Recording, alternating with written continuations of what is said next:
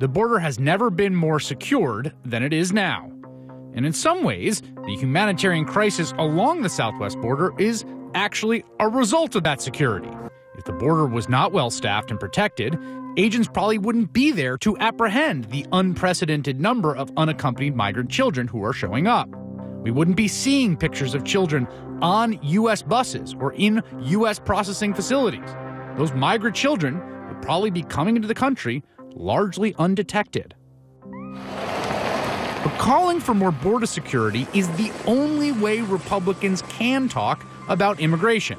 It's what their base demands. The problem is, those calls could make the crisis even worse.